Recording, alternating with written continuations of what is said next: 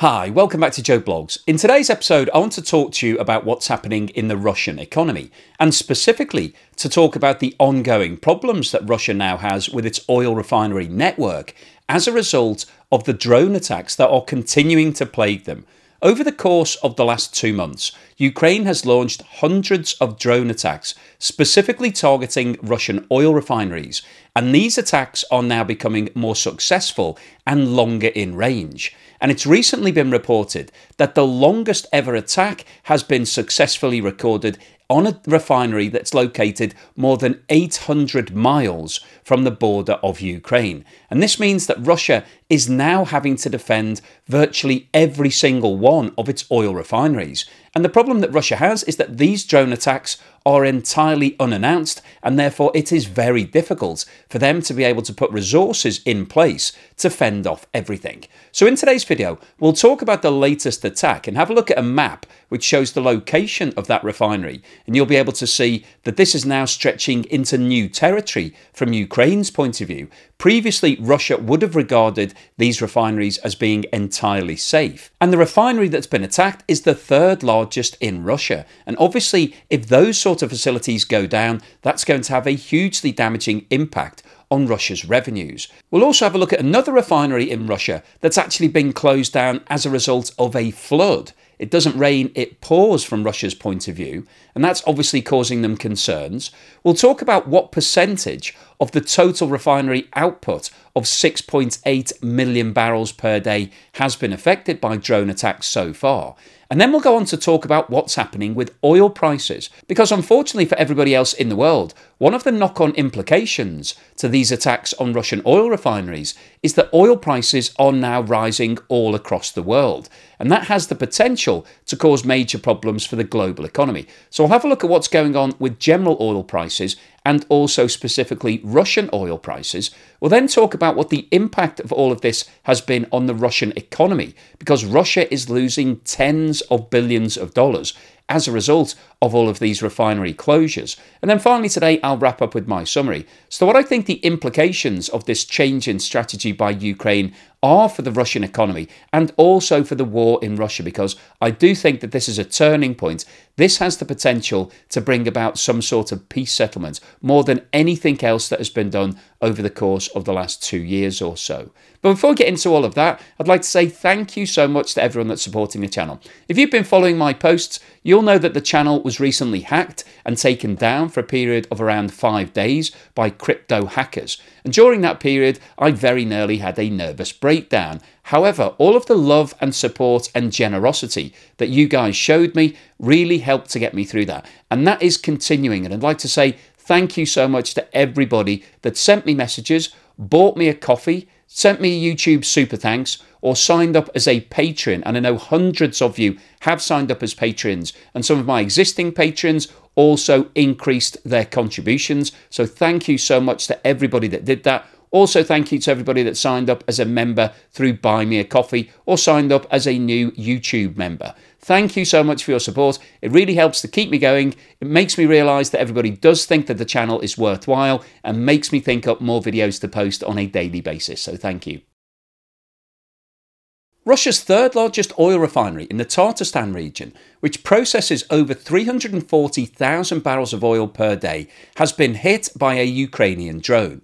And this strike is really significant in terms of the development of the drone technology, because this refinery is located over 800 miles from the Ukrainian border and is the longest range successful drone attack that's been recorded so far. This map shows the location of the oil refinery, which is situated over 1,300 kilometres or around 807 miles from the front line, and it was reported that the drone hit a unit on site that processes 155,000 barrels of crude oil per day. The affected unit accounts for around half of the plant's total production capacity and represents around 6.2% of Russia's total refining capability. And this map details all of the Russian refineries that have so far been targeted by Ukrainian drones.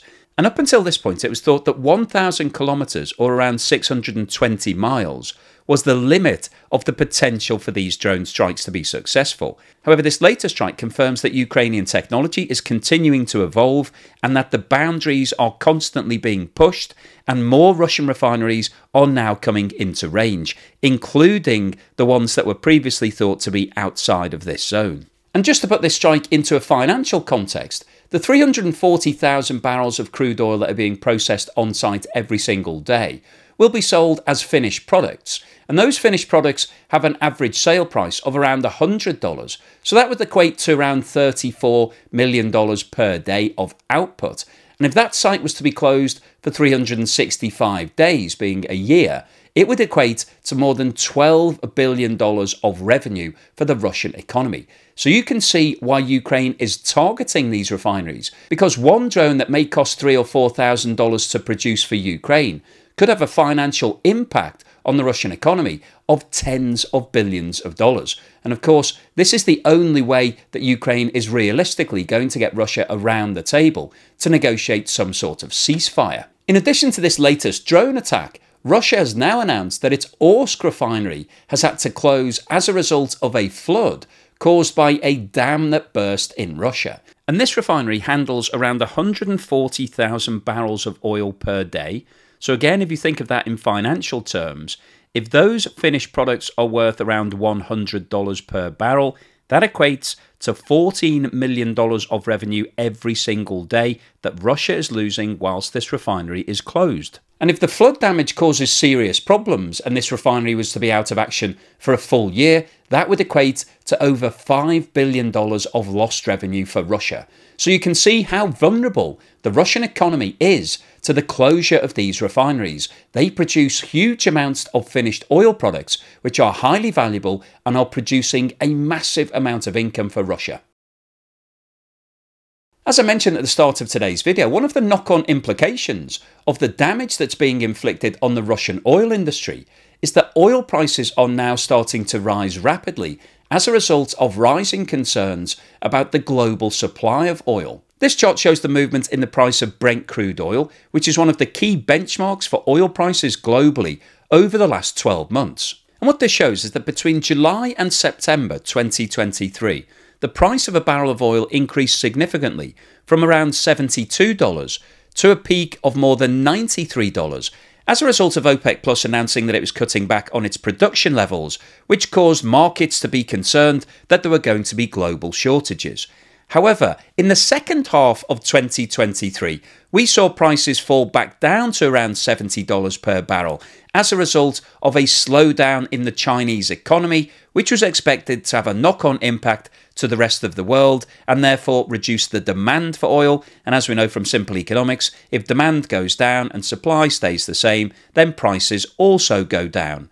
However, if you look at what's been happening in 2024, we have seen the price of oil rising rapidly. At the start of this year, it was trading for around $75 per barrel. Today, it's trading for more than $90, which is the highest price that we've seen globally for more than 6 months. And if we zoom in and have a look at what's been happening over the last month, which is the period that the drone attacks on Russian oil refineries has been reported, you can see that oil prices have increased consistently and rapidly over that period. And concerns are now rising that we may be heading back towards the dreaded $100 per barrel. If we now have a look at what's been happening to the price of Urals oil, which is the main blend of Russian crude oil, you can see that it's followed a similar pattern to Brent crude oil, albeit the levels themselves are lower. The peak price for Russian crude oil was also in September 23, when it hit almost $84 per barrel.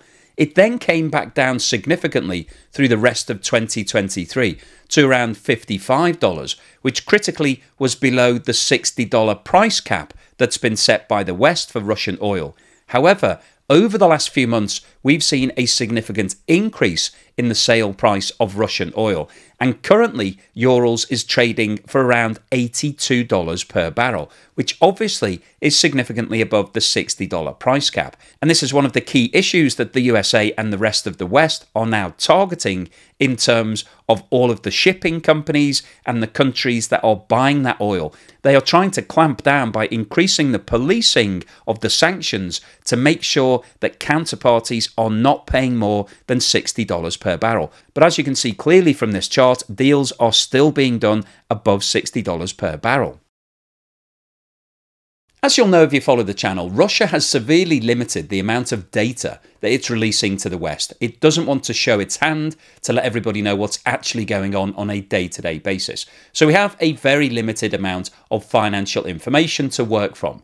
But one of the really interesting things to look at is what's happening with the price of the Russian ruble. Because generally speaking, when you're talking about currency, for a freely traded currency, if there's a lot of demand for your products, then that means that your currency generally is also in demand, and so the value should go up. But if nobody wants to buy your products, then demand for your currency should be falling, and so the value should also fall.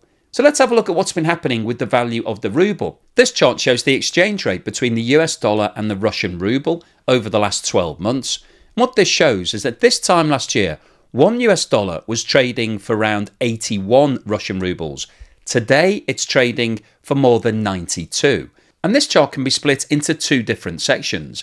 Between May and October 2023, we saw a consistent fall in the value of the ruble. And at the start of October 2023, the value fell below 100 rubles to $1. And this proved to be a critical level from President Putin's point of view, who stepped in and ordered the Russian central bank to do something about it. And a variety of restrictions were brought in on Russian businesses, which meant that they were forced to repatriate all foreign income back to Russia and convert it into rubles. So basically what was happening was that Russia were creating false demand for the ruble in order to improve its value. And you can see that between October 23 and the middle of January 24, this strategy proved successful. However, over the last few months, we've started to see the value of the ruble weakening again. And in normal circumstances, this would be counterintuitive given the fact that Russia is one of the world's largest exporter of oil products. And as we've just seen, oil is rising in price and therefore is in demand. However, what this chart is showing us is that there is a reluctance to deal with Russia. Over the last few months, we have seen countries like India and also China being a lot more cautious in terms of the deals that they're prepared to do with Russia. If you follow the channel, you'll know I recently reported on the fact that all Indian businesses have now refused to do any business with Sovcomflot, which is Russia's largest tanker fleet business, because that business has been sanctioned by the USA and the counterparties don't want to run the risk of being hit with secondary sanctions. So the sanctions are starting to hurt Russia's business lines, and this is also now having an impact on the Russian ruble. So what's the summary and conclusion today? Well, I wanted to post this video because I think what's happening with the Russian oil business, and specifically Russian oil refineries, is a key moment in the war in Ukraine. Over the last 2 years, we have seen the might of Russia's military force bearing down on Ukraine. And as we all know, Russia has significantly more firepower than Ukraine, and so it's got the upper hand. The rest of the world is trying to assist Ukraine, giving it both financial and military support. However, it's always going to be on the back foot. But the change in tactics that we've seen over the last couple of months, with Ukraine successfully hitting Russian oil refineries, has really changed the perspective of what's going on. Because Russia and the rest of the world are fully aware that Russia is entirely dependent on the income that it's generating from those refineries and its crude oil production to be able to keep funding the war in Ukraine.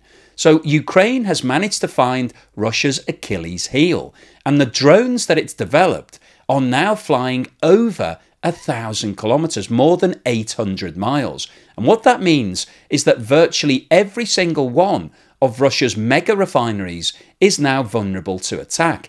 And these refineries are absolutely huge. they can produce 1 million barrels per day. And that is a huge amount of money. When you think of $100 for a finished barrel of oil, we're talking $100 million per day, and that equates to more than $5 billion per year per facility for some of these larger facilities. And of course, Ukraine doesn't have to destroy the whole facility. If it successfully strikes one area of that refinery, it could close down the entire plant. And we've talked about that in other videos. If you successfully hit a key part of the processing system, then Russia simply can't continue producing, because oil refinery goes through a certain system. So if you take out a certain part of it, it can close down everything. And Russia is fully aware of this. So this has been a big change in terms of Ukraine's tactics. And what we've talked about in today's video is just one strike. But we've also seen that Russia is vulnerable to other things happening. There was a flood at the Ormsk refinery, which has now closed that facility. So Russia really is on the back foot in terms of trying to defend all of these refineries. Now, what's happened in terms of the global price of oil is obviously bad news for all of us, because if oil prices start going back up again, what that's going to do is feed through into the price of everything, because most goods need to be transported. So when fuel increases in price, it increases transport costs and obviously then adds to the final price of whatever product we're talking about. In addition to that, petroleum products are also used as a raw material in a lot of different industries. So there's lots of different ways that an increase in the price of oil can feed through into the price of lots of other different products. And what that will do, if we see a sustained period of high oil prices, is it's going to push inflation back up. And if we have high inflation, there is then a risk that central banks around the world will have to start rethinking what they're doing with interest rates. As we stand at the moment, everybody's expecting interest rates to start going back down at some point in 2024. Every time you switch on mainstream media, somebody's talking about when the Fed's going to cut rates, when the Bank of England's going to cut rates. Every country in the world is waiting for rates to start being cut, and that potentially then helps the economy to grow. However, if we see oil prices starting to go back up again and hit that $100 per barrel mark, then those rate cuts might not actually happen in 2024. And that will have negative implications for economies all around the world, because what it will mean is that borrowing costs will remain high, and therefore that discourages both companies and individuals from taking on more debt. That means that there will be less investment because companies won't be able to access that capital, and that potentially means a slowdown in terms of growth, less people being hired, and therefore we will have a slowdown in the economies, and we could see a global recession resulting from the fact that Ukraine is bombing all of the refineries in Russia. But in terms of specifically talking about what's happening in Russia and the Russian economy, obviously the impact of these drone strikes is hugely negative from Russia's income perspective, because every single time it has to close a refinery, it's losing revenue. And the latest estimate in terms of all of the drone strikes that have happened so far is around 15% of Russia's total capacity is currently offline. And when you think in the context of Russia processing around 7 million barrels of oil per day, 15% equates to 1 million barrels of oil. So at a very basic level, that's $100 million of income that Russia is currently losing every single day. But it's actually much worse than that, because the knock-on implication of closing a refinery is, firstly, all of the staff that work in that refinery obviously won't have anything to do. If you're shutting the refinery down, then either they're being paid for doing nothing or you're not paying them at all. But either way, that's going to have a damaging impact on the local economy. But when you take a step back and think how much these refineries contribute to the Russian economy, it is absolutely huge. It's not just the lost sales, it's the domino impact. The fact that all of those people are spending in the local economy, and that fuels the growth in the general spend across the whole of Russia. So the overall situation in terms of the current closures is obviously bad news from Russia's point of view. But as I discussed in a recent video, Ukraine is targeting the production of 2 million drones in 2024. And the EU is also looking to supply a further million drones during this year. So that means that Ukraine will potentially have up to 3 million drones, which it will be using to target Russian facilities during the rest of 2024. And even if a fraction of those drones are successful, it's going to cause chaos in the Russian oil refinery business and therefore reduce Russia's income significantly. And that could be the one way that Russia is forced around the table to agree some sort of ceasefire, because cutting off the finances is really the only way to bring President Putin around that table and agree to some sort of deal. So hopefully you've enjoyed today's video, you found it useful, informative and thought-provoking. If you've liked what I've said, then please give me a thumbs up. Thank you for watching this video all the way through to the end, and here's something to put a smile on your face.